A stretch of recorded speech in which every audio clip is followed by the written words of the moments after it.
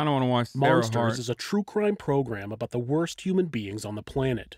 These episodes contain graphic detail about murder, rape, child abuse, and torture.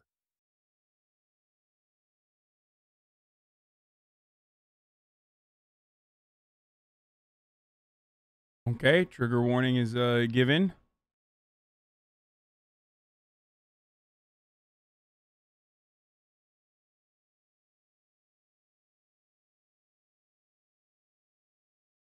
Plug. Tweet it, please. I already tweeted it earlier. Lycra TV, chill the fuck out. And the trigger warnings are here already. Please turn back while you still can. Viewer discretion is advised. If you'd like to support the show, you can go to our website, thisismonsters.com/support. There you can find ways to support this show, as well as see a list of charities that help victims of violence. On November 25th, 2014, Devonte Hart was photographed hugging Sergeant Brett Barnum during a protest in Portland, Oregon. The two shared an embrace while Devonte was attending a protest in response to Missouri's grand jury deciding not to indict the police officers who shot and killed Michael Brown. A freelance journalist had taken the photo, and 2 days later, he sold it to the Oregonian newspaper. The next day, the photo went viral and hundreds of thousands of people had seen Devonte on the screens of their televisions, computers, tablets, and phones. What many people saw as a touching moment of peace turned into a nightmare for Devonte and his family. The event would send the Hart family spiraling into an abyss that they would never come back from. This is Monsters. Come back and find out that he's deceased. Tapping me on the head, telling me I'm cheating, telling me let me see your phone. Just kill her, and she died. I think Diego Campione is totally in the wrong, and I hope he burns in hell for all his sins. Hell's I not a don't very fun know. place. I do not know what this, wait, what is this intro? Okay. I do not know the story. Jennifer Hart and Sarah Gengler met while they were both attending Northwestern University. Both were majoring in elementary education. Hart had grown up in Huron, South Dakota, and Gengler was from Big Stone City, South Dakota, right on the border of Minnesota. When Sarah graduated in 2002, Jennifer also quit school. They claimed to have lost friends when they came out of the closet as a lesbian couple, so they moved to Alexandria, Minnesota, and they both began working for the same retailer. They bought a house, and Sarah Gengler changed her last name to Hart. This is the same time that Jennifer had completely cut her father out of her life. Her parents had divorced when she was 12 years old, and she continued to live with her mother, visiting her father on weekends.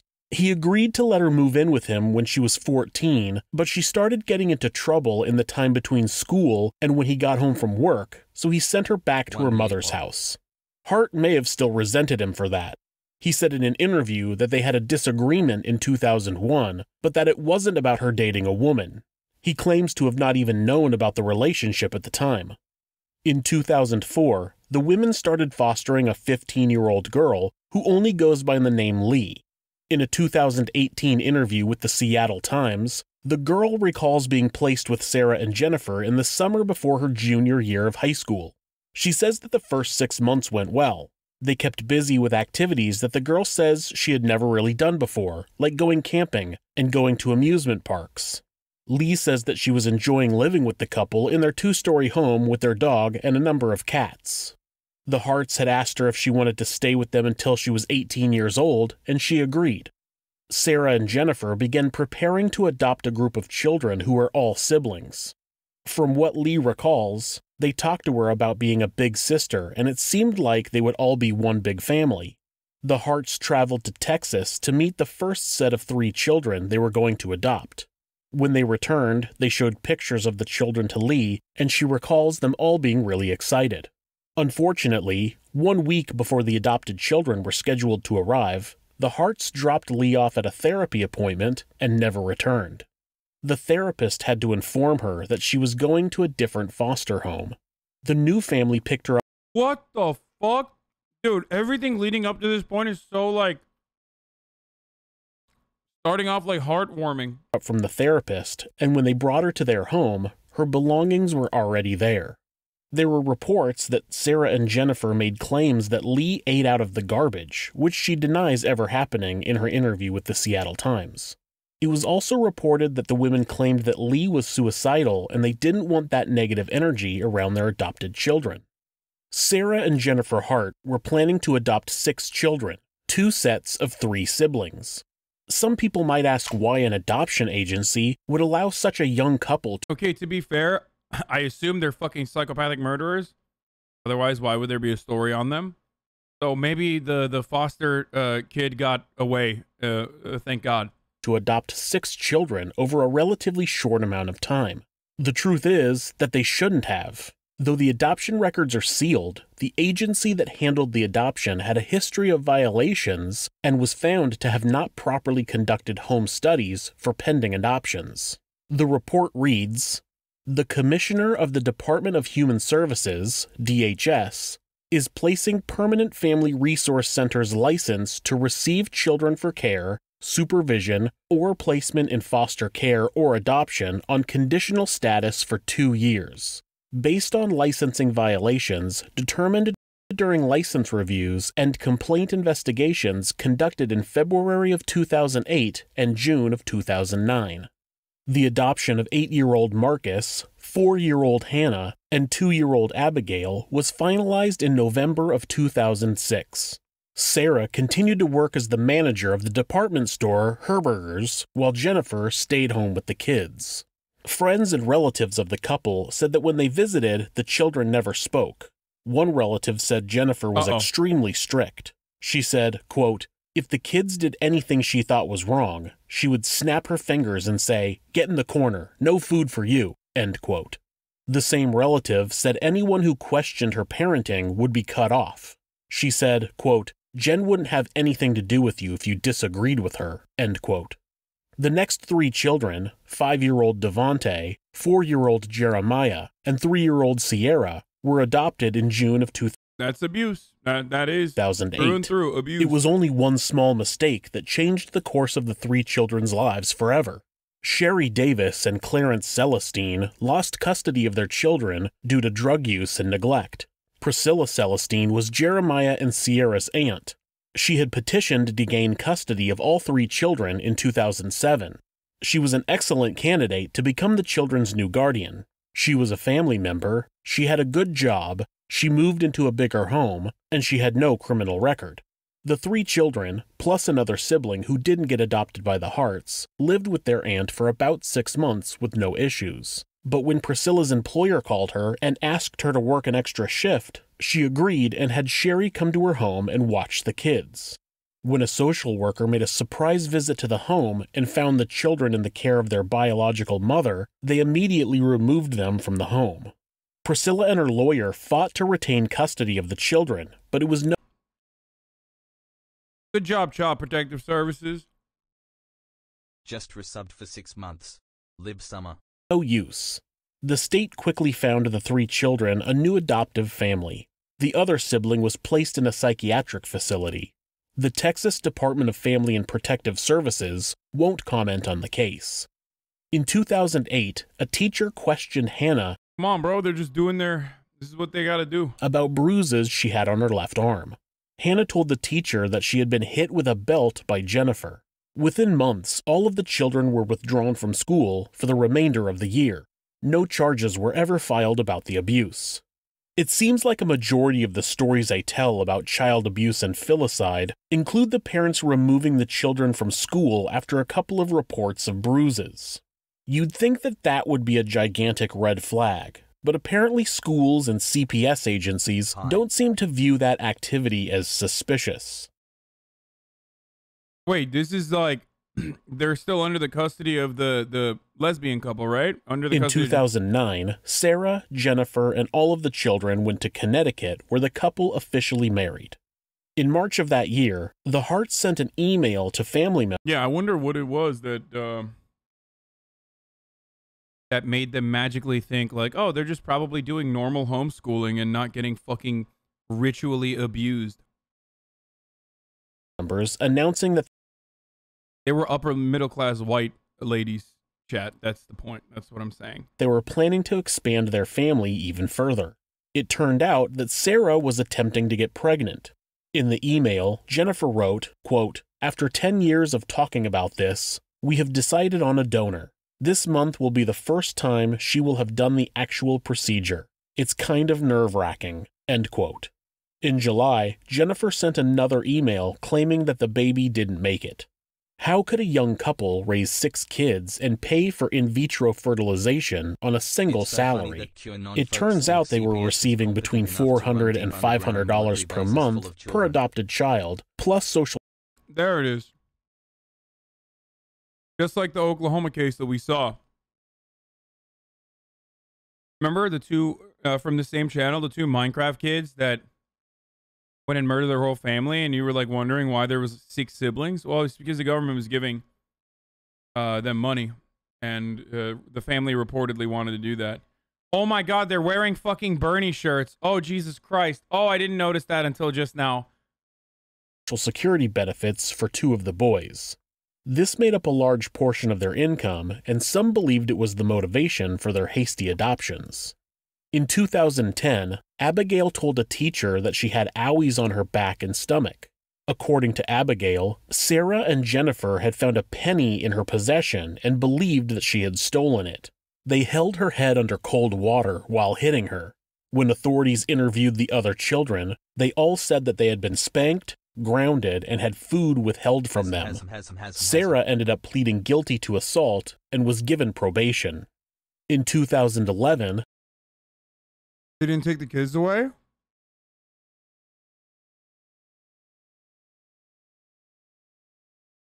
They didn't take the kids away. Oh my God.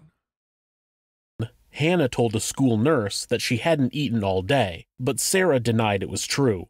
Shortly after that incident, all of the children were taken out of public school again, and they began homeschooling. After Sarah's probation was up, the Harts moved the family to West Lynn, Oregon, a suburb of Portland. They moved into a ranch house that had chickens and goats that the children would take care of. While there, someone made an anonymous report about the Hart children looking malnourished. Authorities opened an investigation and interviewed family and friends about how the children were treated. Sarah and Jennifer Hart were described as harsh disciplinarians who forced the children to raise their hands before speaking and were not allowed to wish each other happy birthday. One family member said that the children were poorly fed. A friend said that Jennifer's reactions were overblown and her punishments seemed unnecessarily harsh.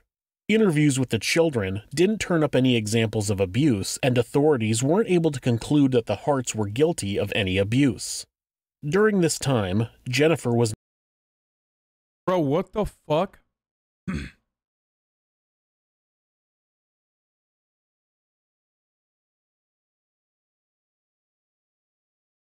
It's surprisingly harder to take children away from pieces of shit like this. How is it so hard to take them away from pieces of shit like this, but so easy to take them away from, like, a black parent, which we don't know the extent of the abuse on the black mother, like the biological mother.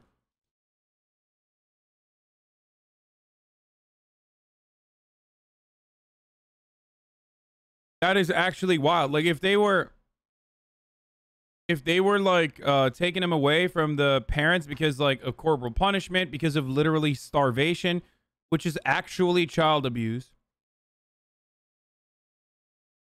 but then they also the black mother had a drug problem, that they took the kids away from the biological mother, which should have a higher, in my opinion, should have a higher fucking metric than adopted parents. Like, if you're an adopted parent, you should be placed under significantly higher scrutiny.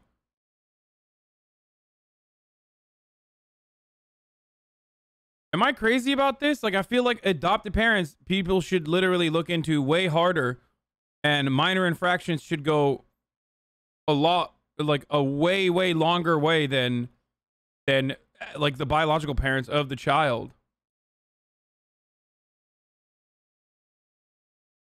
That's crazy to me. Maintaining a carefully updated Facebook page showing a very happy and active family. She had photos and videos of the family at music festivals and on road trips. Here's a clip of Devontae at the Beloved Festival in 2013. Bro. They literally adopted black kids. Like one would foster a puppy. Like, to make fucking cheesy Instagram posts. I'm sorry, that's actually the reality. Look at this.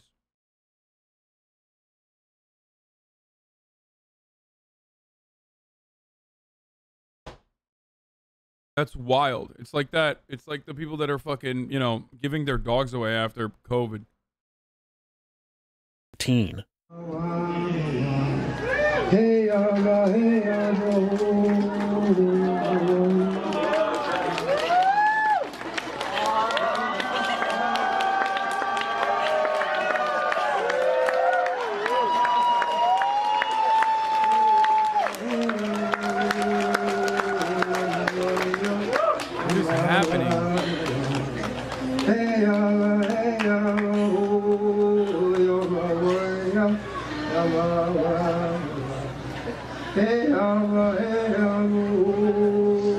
Bro, I feel like, I mean, this is brutal, dude. What the fuck?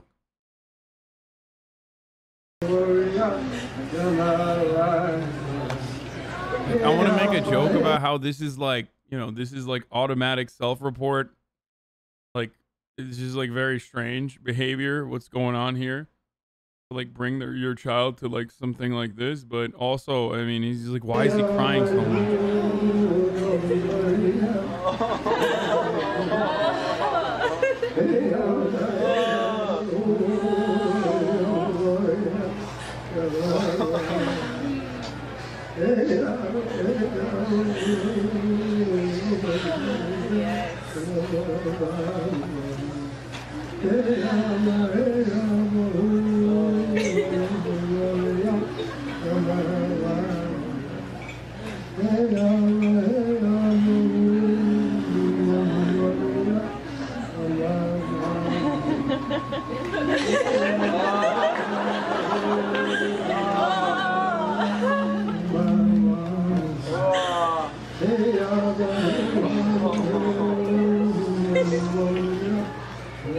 So funny, they don't know what's going on with him, dude.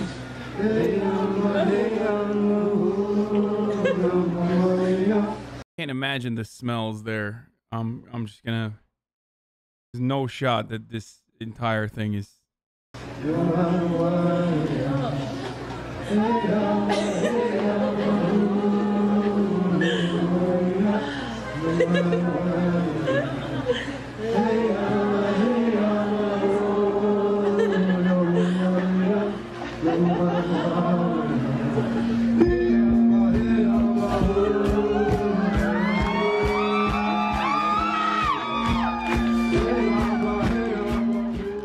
Jennifer Hart commented on the video when it was posted online, quote, "I just wanted to take a moment to personally thank you for capturing the video of my son, Devontae, with Xavier at Beloved. I was shooting still photos, so I was hoping that a quality video would arise at some point.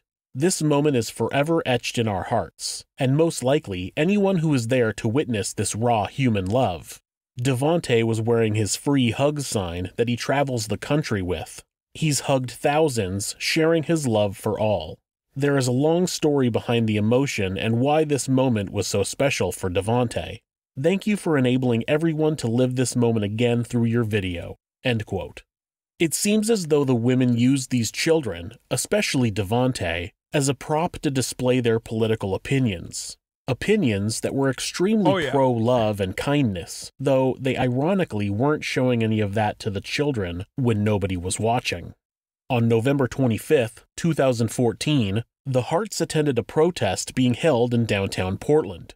The Missouri grand jury had chosen not to indict the police officer who shot and killed Michael Brown in Ferguson just months earlier. Devontae had been holding a sign that read "Free Hugs" when an officer approached him and asked if he could have one. A freelance photographer snapped the picture. People shared rumors that Devontae was forced to give out free hugs, but there's no evidence that that is true. There are many pictures of Devontae holding a free hugs sign at various locations over the course of many years.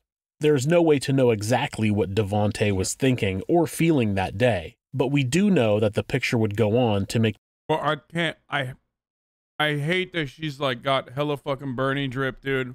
—the boy famous.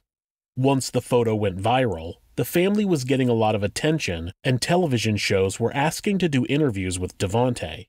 Jennifer refused, claiming she was protecting Devontae's privacy. She then claimed that they had gotten death threats and they needed to move out of the area. Authorities said that they have never found any evidence of death threats. It's more likely that the attention was unwelcome, as they liked to keep their family locked behind closed doors, away from prying eyes. In 2017, the family moved to Woodland, Washington, about 30 miles north of Portland, Oregon. This home was on more than 2 acres of land and didn't have any close neighbors. The closest neighbors were Bruce and Dana DeKalb, who lived in one of the neighboring houses, and they claimed that the family never came outside and always had the blinds closed.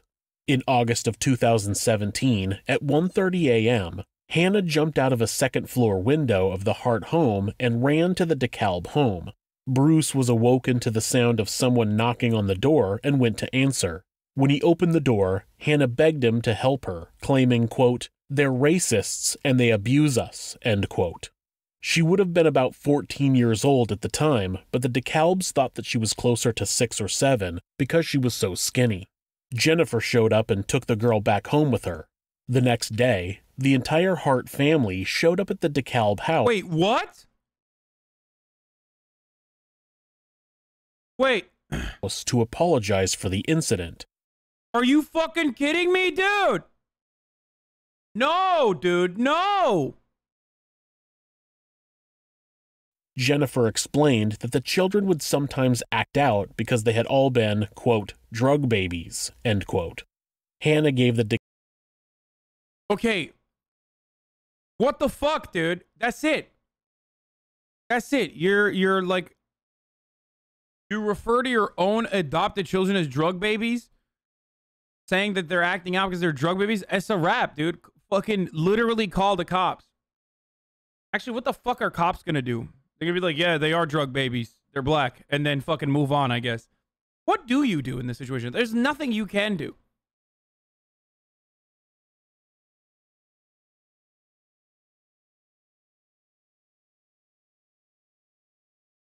This is devastating, dude.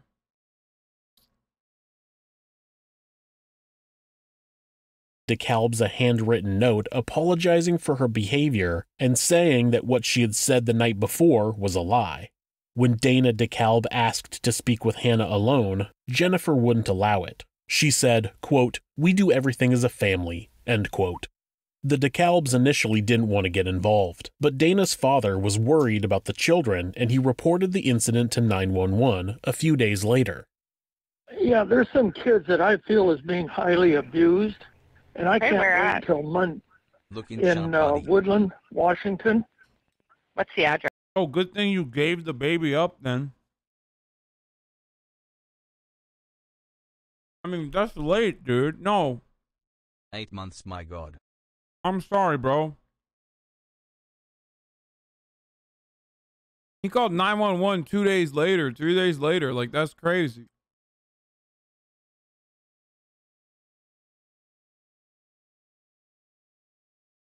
What was he supposed to do, bro? Take the fucking child? Dude, when you see a 14-year-old that's malnourished like they're fucking 7 years old, they look like they're 7 years old because of how malnourished they are, and they jump out of the second story of their own house to come to you and tell you, like, my parents are abusing me, you have to call Child Protective Services. You have to call 911. No fucking shot. Like, you don't, you shouldn't be letting them get away. Address. Okay, I'm going to give you the address of my daughter's house because it's right next door. Okay, and what's going on there? Well, they have 4 black Oh my God, it's not even the neighbor. It's the neighbor's dad. children, which that part doesn't Oh my God. Oh, thank God, dude. Okay, never mind. I'm not even mad at that guy. Okay. matter, and they're new here in Texas, but the other night, a little girl jumped out of the second-story window on the roof and then down onto the ground. Yeah, remember when you said, "Oh, they don't know that. They don't know that." Well, guess what? They did fucking know that. And ran to my daughter, and this is like 2. Bro, you fucking see that shit? It's over. Like, you see that, or a kid tells you that, it's fucking over, dude. There you go. In the morning, begging them to help her. When did that happen? About 3-4 nights ago. Okay. And my son-in-law doesn't want to get involved, but the more I... Yeah, the son-in-law was the one who was like, "Oh, I don't want to do anything." The dad is the fucking hero. Finds out about it, immediately fucking calls the cops. I sit on it. I just can't live with it. Somebody's got to go there and check on And these kids. There you go. how old was the little kid that did that ran to your daughter's house? About 12 years old, 13. And when they came looking for her, she was begging my daughter not to let them know she was there. And then eventually my son-in-law let him know. And then she had all 4 of the kids come back later and to say everything. I'm sorry, but I hope that guy feels bad. The son-in-law was okay, and they were all standing at attention like they were just scared to death. And I think there's something very serious going on there. And they're here from Texas. The kids might even be kidnapped. Okay. And so did the girl ever say why she was scared? No, she was crying, and it was 2 in the morning, and my daughter said the biggest problem was she's half awake. She couldn't believe what was going on. And and basically, my son-in-law is like most people. They don't want to get involved. And so he's keeping my daughter out of it. But since she's told me about it, I just can't live with it. I'm very concerned for these kids. I just can't let this go any longer. Those kids, I think, is in very serious danger. This man is incredibly perceptive. He can sense that these children are in danger, and he's absolutely right. He even mentions that the children may possibly be kidnapped. Of course, authorities claimed that there was nothing that they could do. Sometimes it seems like the police are only able to act after a crime is committed. I mean, yes, all the time. You mean literally all the time? There has yet to be one single domestic abuse incident where the cops have been able to retroactively operate in a way that, like, protects the victim.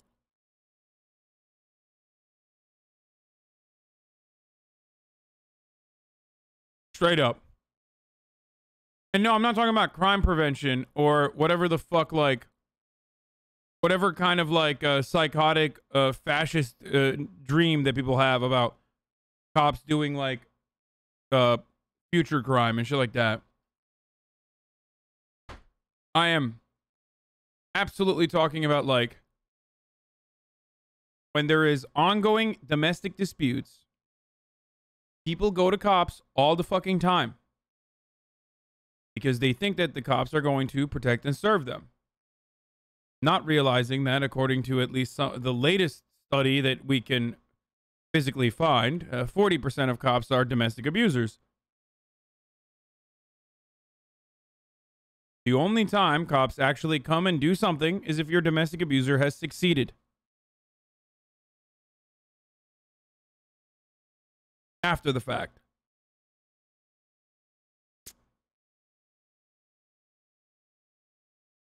You try to get them to prevent a crime, there's not enough evidence or there's nothing they can do. A few months later, Devontae started showing up at the DeKalb's house, asking for food. Bruce would give him food and Devontae would ask him to not tell his mothers. He eventually came back with a wish list. What do you want him to fucking do? Literally what fucking cops are supposed to do. Go over there, see if there's enough probable cause for fucking child abuse even from the doorway, conduct an investigation, come back with Child Protective Services, and do exactly what the fucking Child Protective Services is supposed to do. Okay? Take kids away from parents like that. Containing items such as peanut butter, fruits. I love that in America, we're so fucking aware We are so aware of the insignificance of police and the way that it currently operates that, like, there's people who are just like, what do you want them to fucking investigate? What are they, some kind of fucking mastermind, dude? The expectation that cops are supposed to investigate a crime like kidnapping potentially and child abuse? What are you, crazy, dude?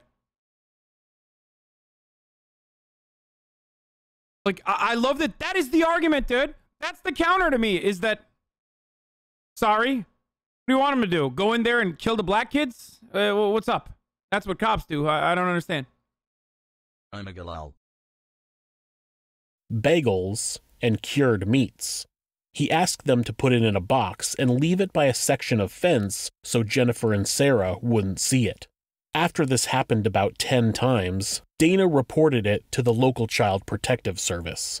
A CPS agent arrived at the Hart's house that same afternoon, and even though they saw the family pull into their driveway in their GMC Yukon, nobody answered the door. The Washington State Department of Social and Health Services, DSHS, reported that they attempted to contact the Harts on March 23rd and 26th of 2018. On the 24th, the DeKalb said that the Yukon was gone from the driveway. After the Harts left their house, there were no social media updates, as they worked their way down the Oregon coast into California. Sarah had texted her work on Saturday morning, the 24th, claiming to be sick, but she just didn't show up on the 25th or 26th. One of her coworkers called for a welfare check on the 26th, since she hadn't shown up for work in 3 days. And who are we checking on? Hey, you see what that is? You know what a welfare check is, chatter? They should have done that for the children approximately weeks ago when that happened. Sarah Hart. And how are you related to her? Just a friend. Tell me the reason that we're checking on her again. She sent out a text message at 3 o'clock in the morning on Saturday morning stating that she was sick, but nobody's been able to get a hold of her or talk to her or seen her since that text message. Okay. Or her wife, which is Jen. So we're just concerned. Remember, like, the criminal justice system and the police are brutal in America.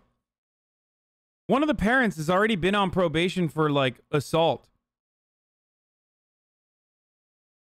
You mean to tell me that you see fucking two white ladies and you're just, like, not gonna look the background up? Like, really? Like, you hear this from a fucking neighbor and, like, not a single person is like, let me run a fucking background check on these ladies. I'm sorry. This is literally white privilege. Like, someone just knock on the door? Oh. Don't say hindsight 2020, man. Don't say hindsight 2020. There is no hindsight 2020. We're talking about, like, proper procedure. No, my mom is in the back. She just knocked on the table. I thought the door was someone knocked on the door. Hi, could you send a high school dropout named Brad to assess the safety of my neighbor's children? Yeah, nah.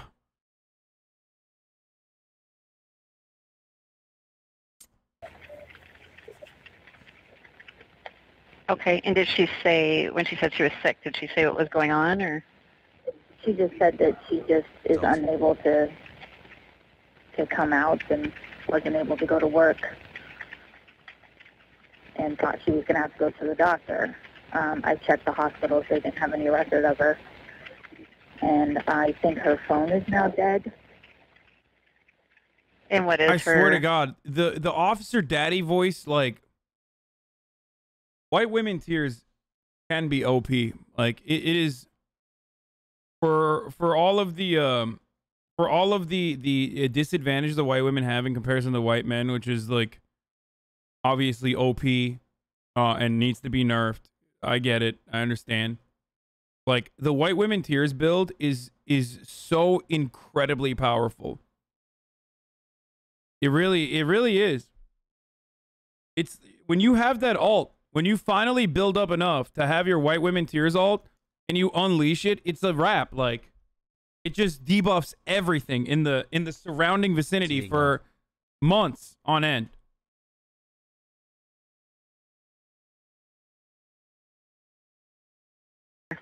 Phone number. Okay. And just the two of them live there, or? And they have 6 children. That same afternoon, a German tourist reported seeing a GMC Yukon lying on its roof at the bottom of a 100-foot cliff. Both Jennifer and Sarah's bodies were inside of the vehicle. The bodies of Marcus, Abigail, and Jeremiah were thrown a few hundred yards from the wreckage. They were all dead.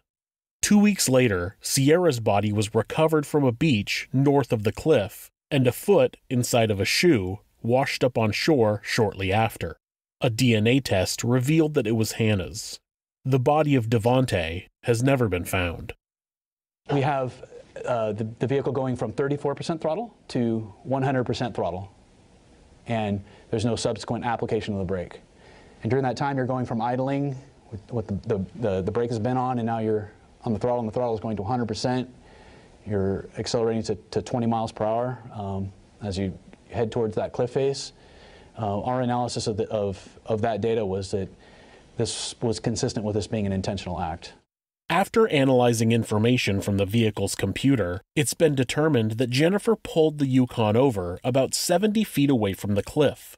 She then floored the gas, accelerating to 20 miles per hour before leaving the cliff. The computer indicated that she had not touched the brakes. Toxicology reports showed Jennifer to have a blood alcohol level above the legal limit.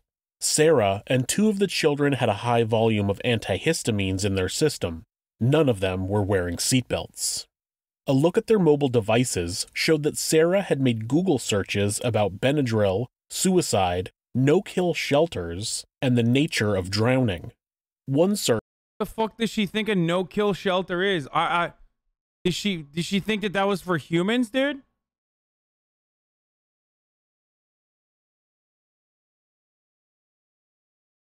She probably thought like, oh, you know, I gotta fucking take my children that I treat like animals to a no-kill shelter. Search was, quote, can 500 milligrams of Benadryl... Wait! She had fucking pets? Shut the fuck up. Shut the fuck up. Are you telling me this fucking animal, this demon, had more care and consideration for her fucking animals, her pets, than she did for her adopted black children?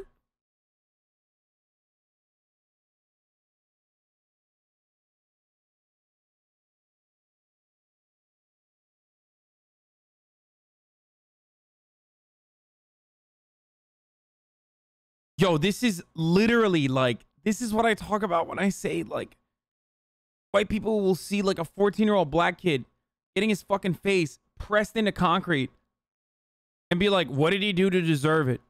But then they'll yell at you for having your dog walk on that same exact concrete. Obviously not all white people, but like, there are people like this.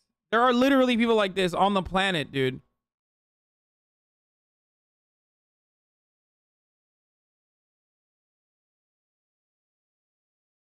Kill a 120-pound woman, end quote. Another said, quote, is death by drowning relatively painless, end quote. And another, quote, how long does it take to die from hypothermia while drowning in a car, end quote. Authorities in Washington state searched their house and didn't find anything suspicious. They did notice a lack of personal items for the children. The room that was shared by all of the kids had no personal items in it, and the house contained only a few board games and library books. The only thing we're missing now is your famous generalizations. These lesbian Bernie supporters, am I right? I mean, I already gave you the famous generalizations. Also, why are you still in here, dude? This person is like literally been in this community for so fucking long. God, you are so bent, dude. You are so bitter. Books. One officer wrote, quote, I did not get the indication that children lived in the house, end quote. Animal control picked up the animals that had been left on the property, though nobody knows what happened to their dogs. Most likely why they had searched for no-kill shelters. We can only hope. There are so many questions about why the Harts decided that this was something they needed to do, but we will never get any answers. If you like this video,